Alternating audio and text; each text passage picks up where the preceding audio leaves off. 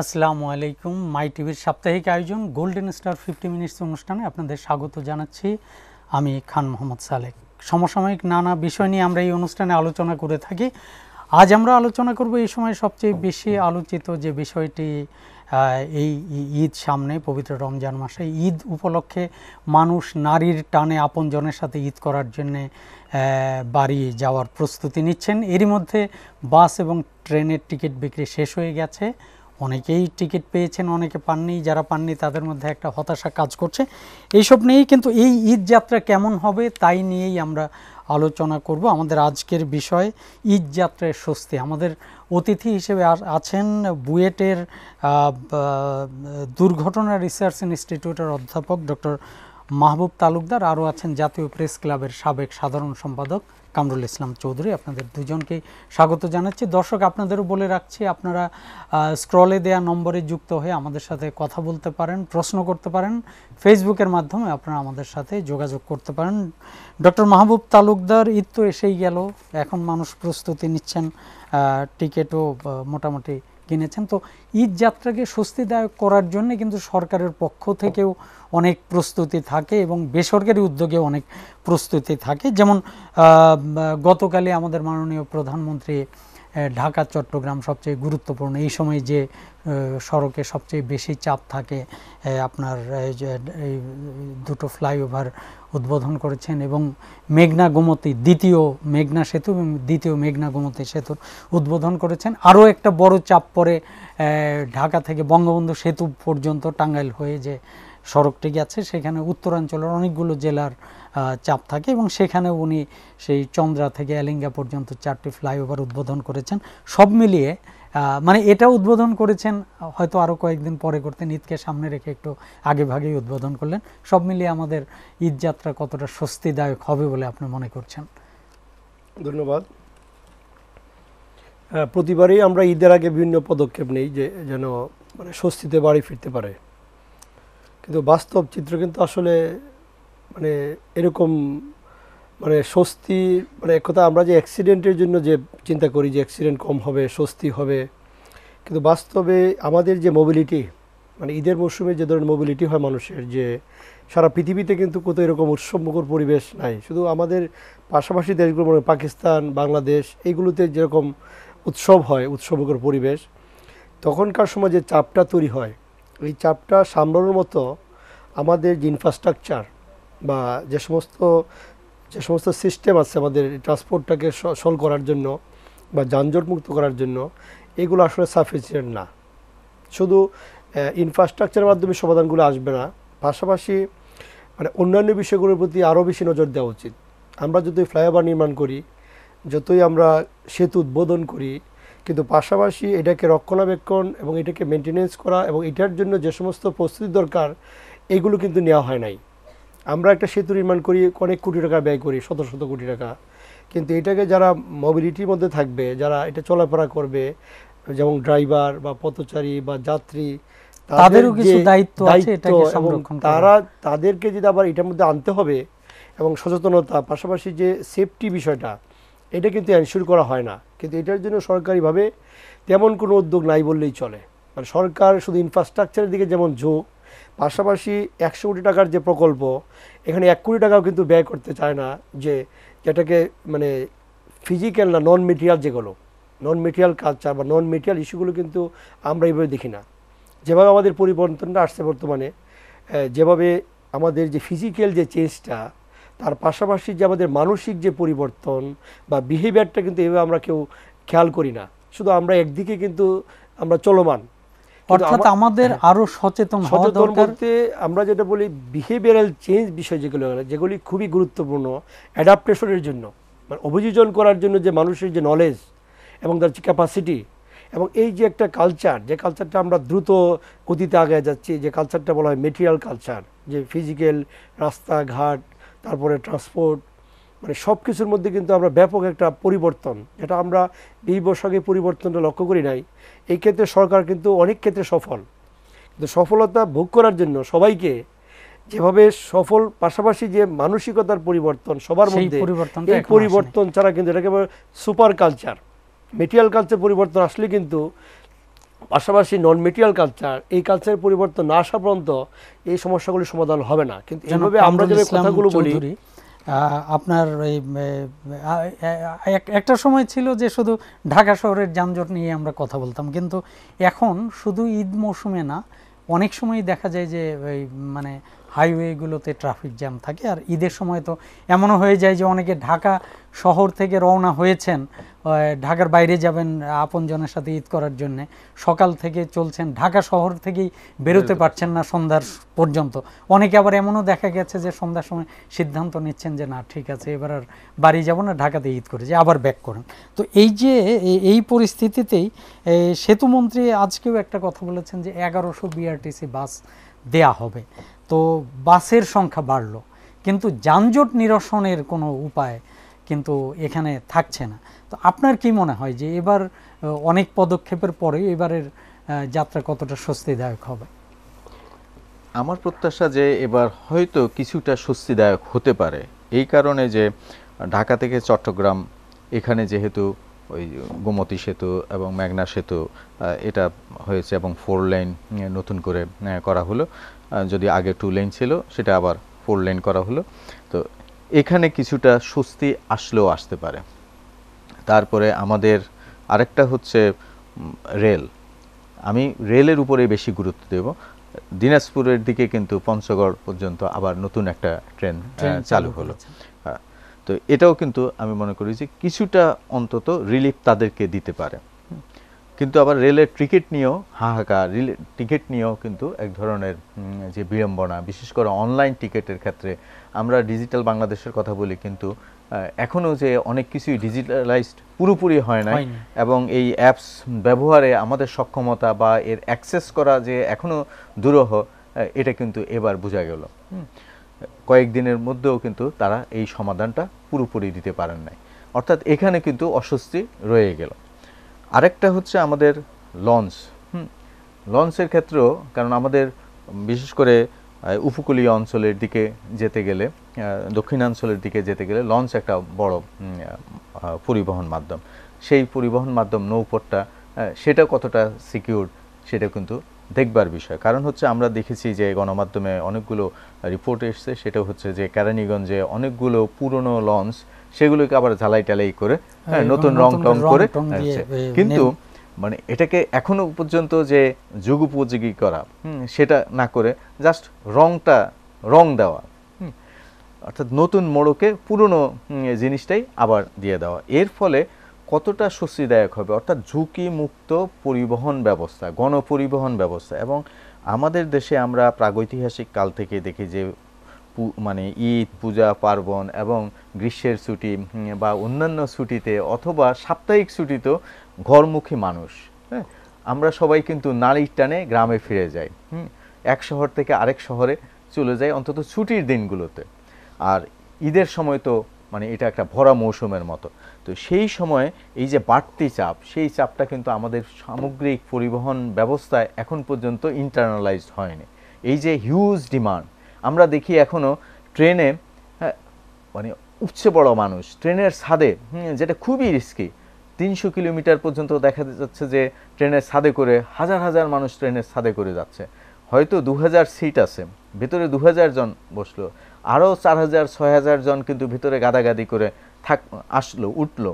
আবার ছাদের উপরেও কিন্তু দেখা গেল যে ভেতরে যতজন ততজন ছাদের উপরে, আসলে জানালা ধরে, মানে আপনজনের প্রতি টানটা এমন পর্যায়ে চলে যায় যে তারা ঝুঁকি নিয়ে তখন যেতে চায়, এত ঝুঁকি নিয়ে, মানে মৃত্যুর ঝুঁকি নিয়ে, মৃত্যুকে আলিঙ্গন করেই যেন তারা ট্রেনে উঠছেন, তারা এই যে মানে সড়ক পথে যাচ্ছেন।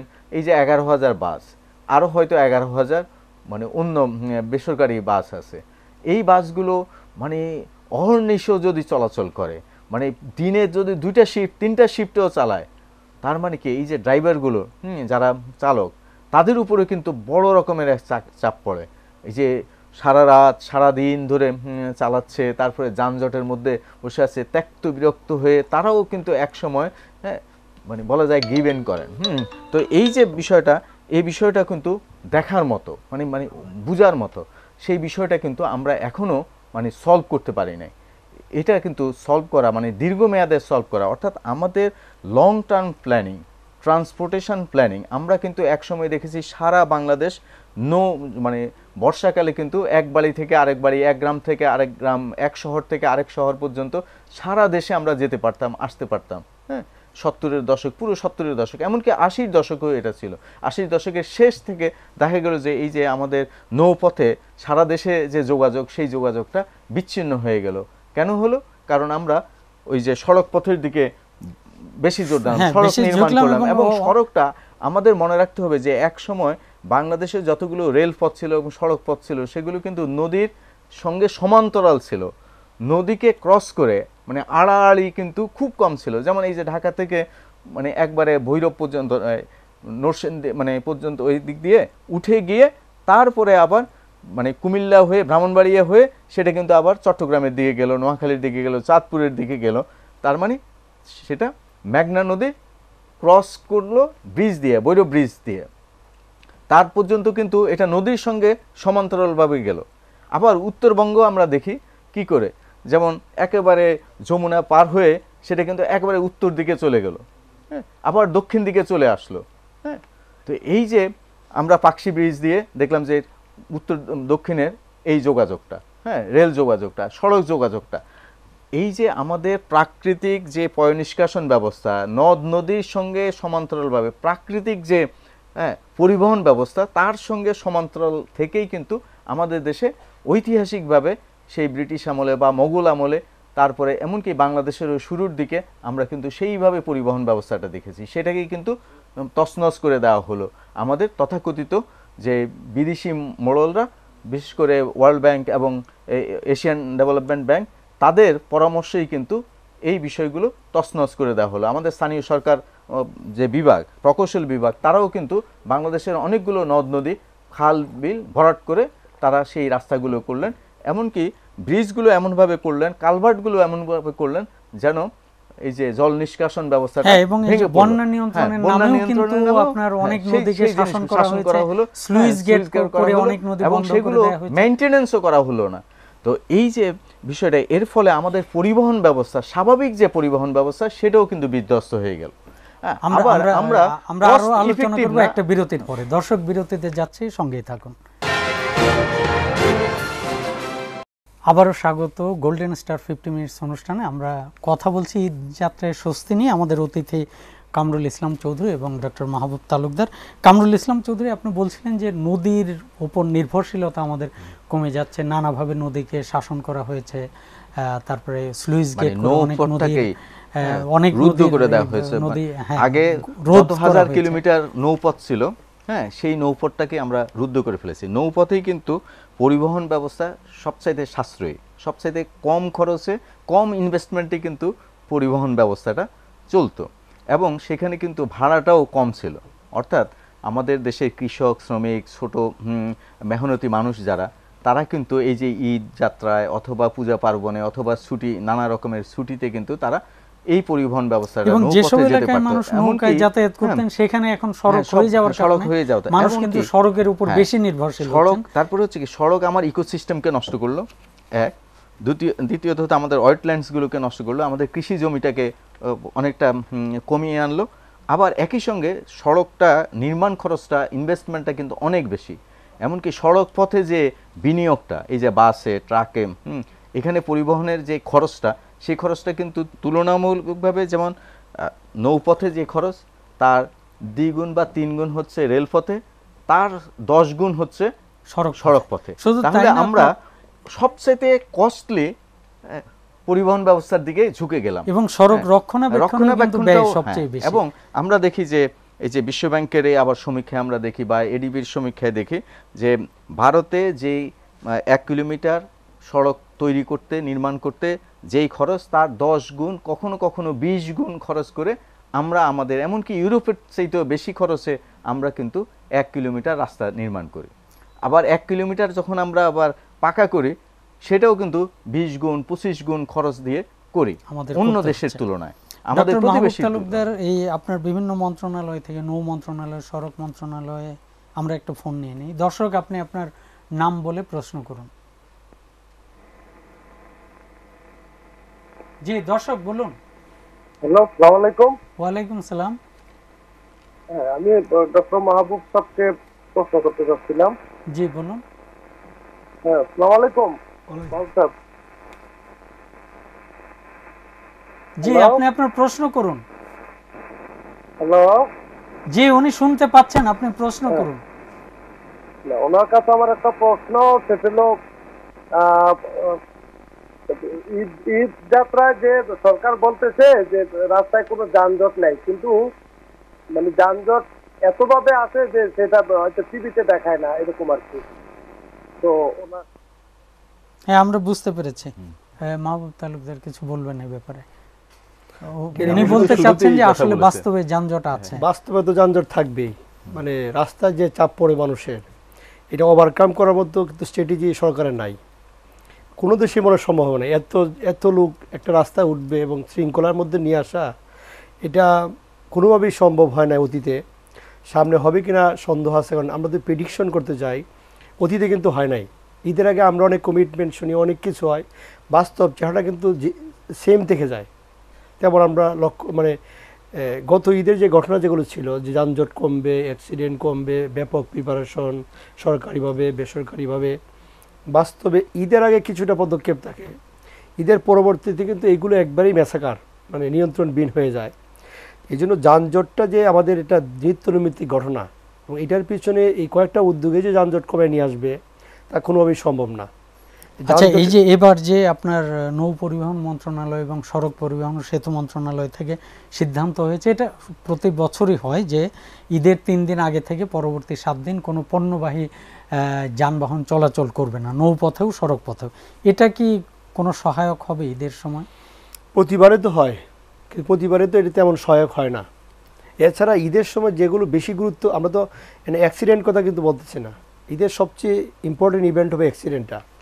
এইটা মোকাবেলা করার জন্য যে স্ট্র্যাটেজি বা পদক্ষেপ, এইগুলো বিষয়ে কিন্তু আমরা বেশি একটা গুরুত্ব দিই না।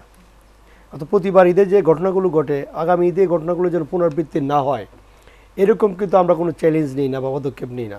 তো এই ঈদে কিন্তু আমার কাছে মনে হয় প্রতি বছরই কিন্তু ঈদের অ্যাক্সিডেন্টগুলি বাড়ে। এই জন্য যে মেইন ফ্যাক্টর যেগুলো আছে, এগুলো কিন্তু আমরা হাত দিই না। মনে করেন প্রতি ঈদের মধ্যেই দেখা যায় যে সমস্ত গাড়িগুলো ঢাকাতে চলে, লোকাল বাস, এগুলো কিন্তু বিভিন্ন অঞ্চলে মানে ছড়ায় ছিটে যায়, এগুলো কিন্তু বেশি অ্যাক্সিডেন্ট ঘটায়। এবং একজন ড্রাইভার কিন্তু 24 ঘন্টা কেন তখন 48 মানে গাড়ি চালায়, সে ধর রেস্ট করার অবস্থা নেই। এগুলো কিন্তু সরকারিভাবে নিয়ন্ত্রণ করার জন্য সহজে নিয়ন্ত্রণ করা যায়, যেগুলো মালিক পক্ষ বা শ্রমিক শ্রেণী বা সরকার যদি একত্রে বসে, বা যে সমস্ত গার্মেন্টসে যারা কর্মী, তারা কিন্তু বেশিরভাগ ক্ষেত্রে ঢাকা যে বাসগুলো নিয়ে যাবে, এগুলো গার্মেন্টস যদি সঠিকভাবে মানে শক্তভাবে ধরা হয়, তারা কিন্তু মোবিলিটি করবে। মোবিলিটি যে করতেই হবে ঈদের মধ্যে, মারা যাবে লোকগুলো, কিন্তু তারা নিজেরা জানে। কিন্তু সরকারের মেন দায়িত্ব হবে যাতে ঝুঁকিগুলো যেন না নেয় এবং এটাকে যেন শৃঙ্খলার মাধ্যমে